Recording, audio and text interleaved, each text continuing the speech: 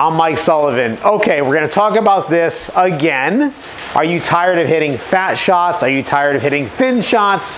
When you do hit it solid, do you pick it off the turf and hit kind of a high, soft shot? Let's work on compressing the ball and making more solid contact.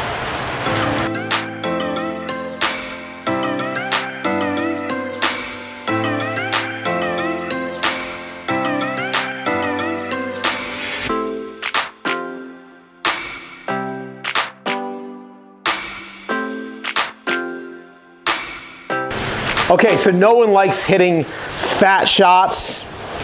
No one likes hitting thin shots. I'll hit a thin one, right? A top shot. No one likes doing that stuff. But why can't we stop it? Well, here's what's going on a lot of times. Good ball strikers. So if you're looking at tour players or a lot of lower handicappers, what you're gonna see them do is you're gonna see those good players, when they get down towards impact, the handle of the club is leading the club head.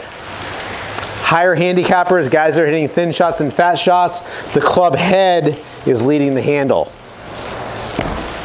I don't know if you heard that, if I hit that fat. So I wanna show you a drill, something you can do to improve this.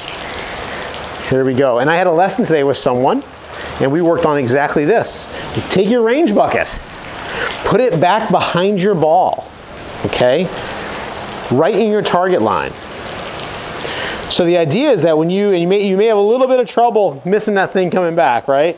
But the idea is that we want to be able to hit our shot with our hands getting ahead of that club head this way.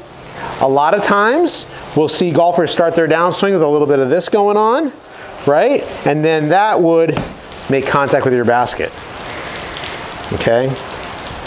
And you'll have to figure out how close can you get that, because you want to have a backswing that's going to work. So I'm going to just kind of avoid it a little bit on the backswing, right?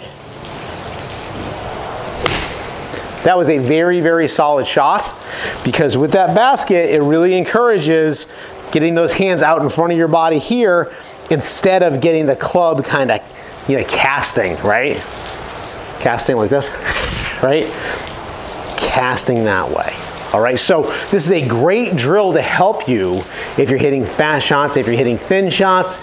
If your best shots are ones where you pick that ball off the turf and you hit it, when you hit it really, really well, you're 2 clubs shorter than your buddies, then you're probably adding lofted impact. And this drill